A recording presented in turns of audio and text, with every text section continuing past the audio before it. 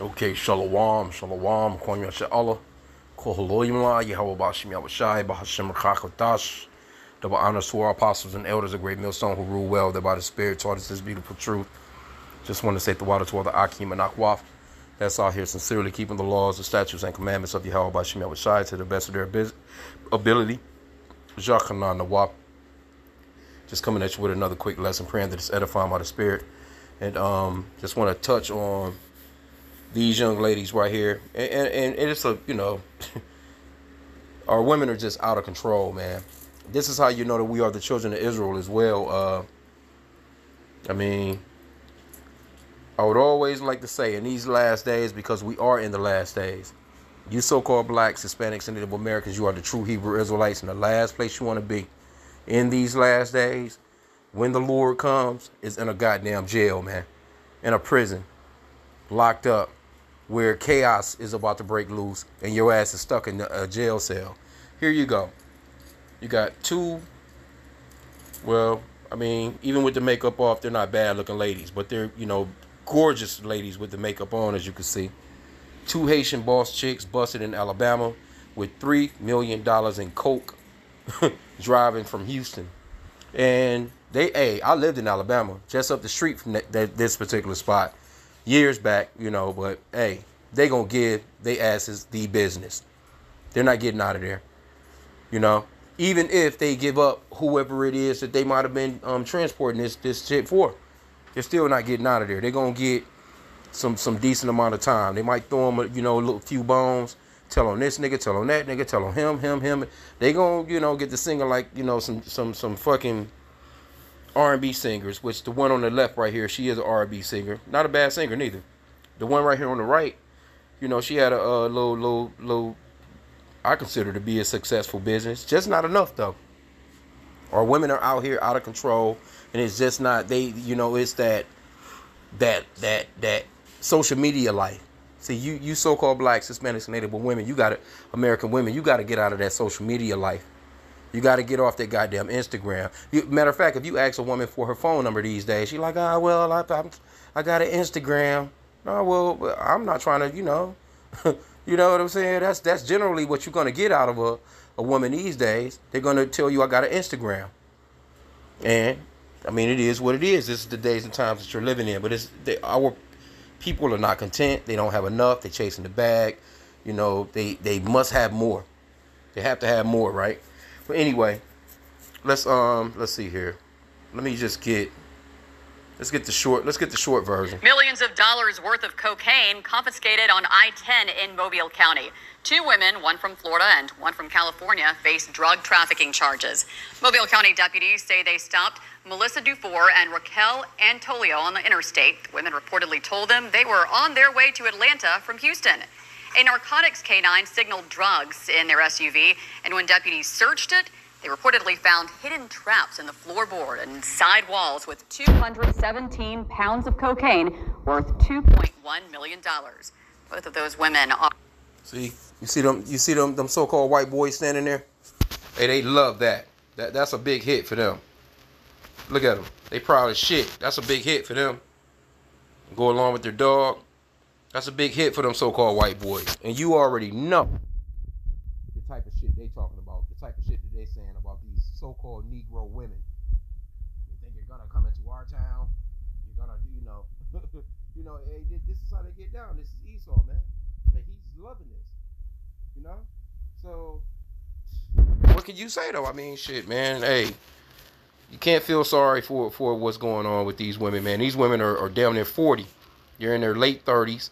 Mid-30s, you know what I'm saying? And they trying to hit that lick. And the lick caught up with their asses. $2.1 million. Both of those women are in Metro jail. And there you have it. Those women are in Metro jail, right? Let me see. This one right here, oh my goodness. This chick right here.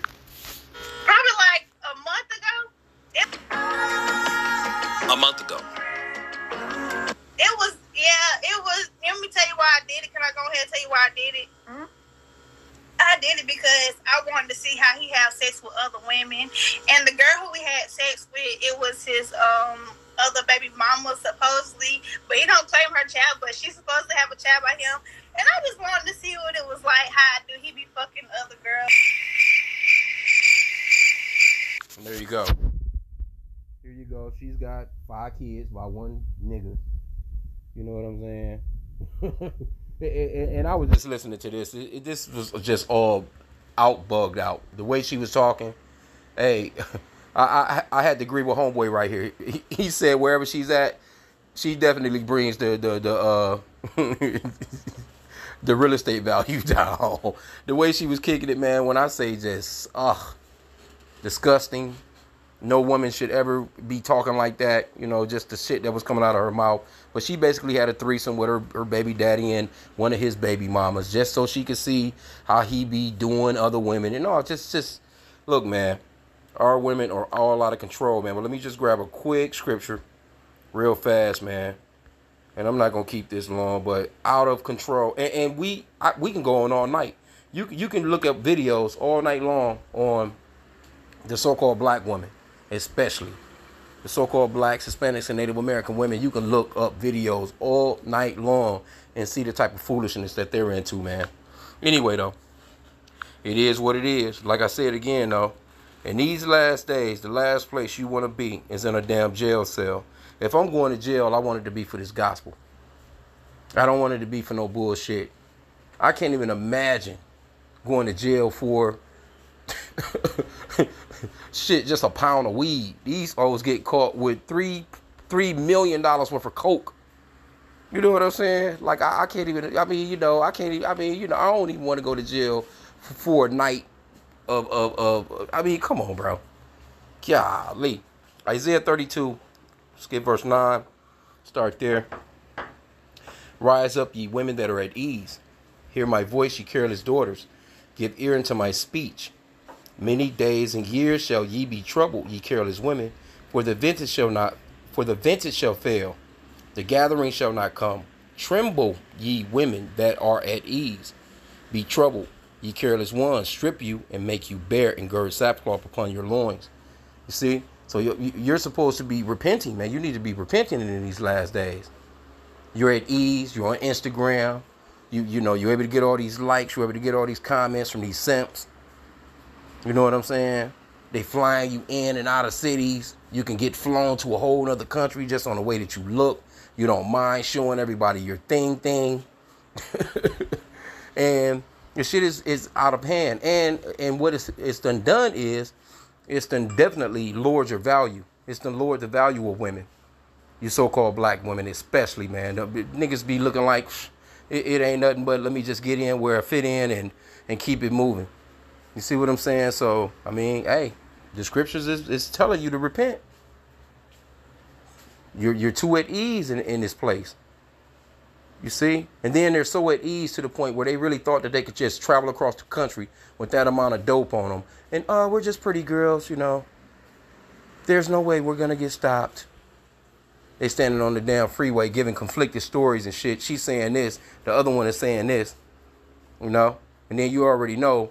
One of them gonna sing like both of them probably gonna sing, but anyway, just wanted to just touch on this, man.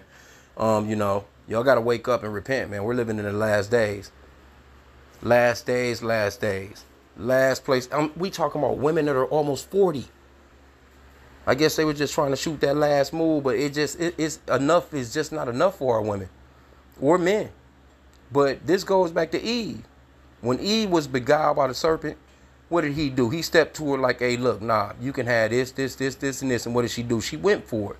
And some nigga probably ran up on both of them like, you know, hey, y'all make this move. Y'all do this, and this.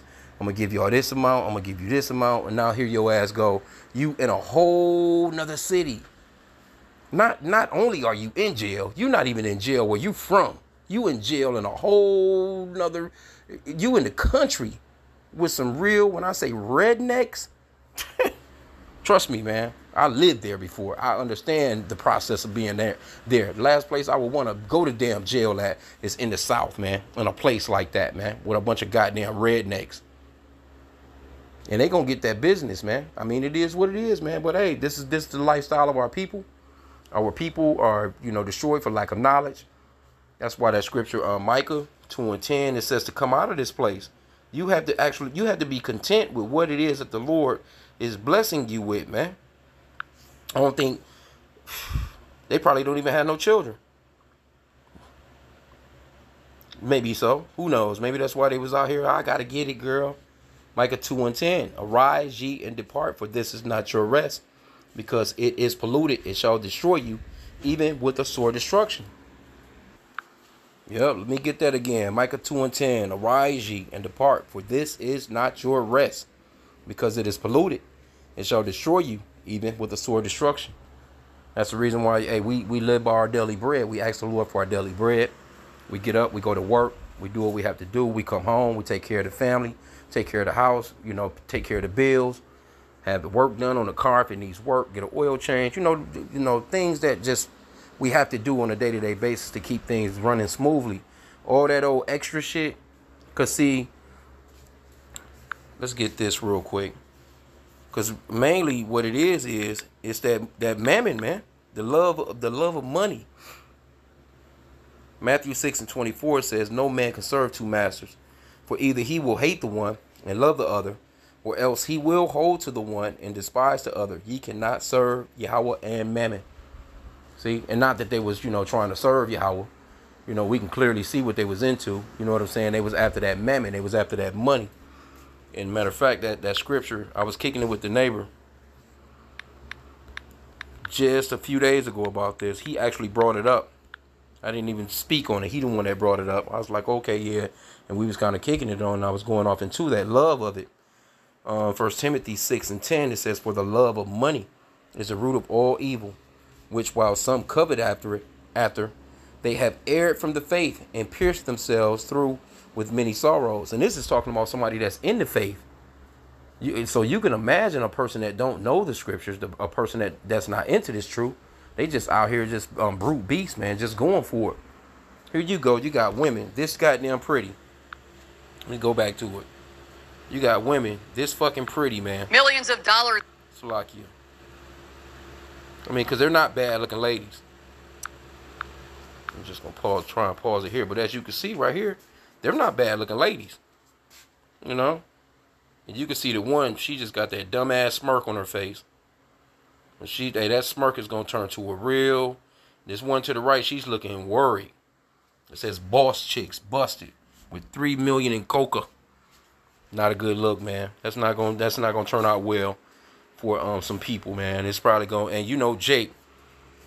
You know what I'm saying? Jake probably already done, hey, say something, talk, say something. And I'm going to put that hit out on whoever you love. I know where your grandmama live. I know where your mama live. I know where your, say something. So it's going to be some things. It's going to be some after effects to this thing. You know what I'm saying? So, hey, that trying to live that lifestyle is not worth it, man. We're trying to just make it to the end. That's it. We're just trying to just make it to the end, man. That's it. Real talk. We just trying to make it and pray to Yahweh H.I.M that he will have mercy on us, that he would not blow out our candlestick, and that when time comes, if battering rams are hitting our doors, we want it to be for this gospel, not for no goddamn dope, man. Not for no sorcery, not for no witchcraft, not for no pharmakia, man. You see what I'm saying? And they through. These chicks are through. All the Instagram, what you gonna do now? You gonna post on Instagram in your jail cell in your orange suit. And you got women in jail that be doing that shit. Hey, they still be popping. They popping in that world. But it is what it is. I just wanted to touch on this, man. I pray that this lesson was edifying. Kwame Yashala, repent, man. We're living in the last days.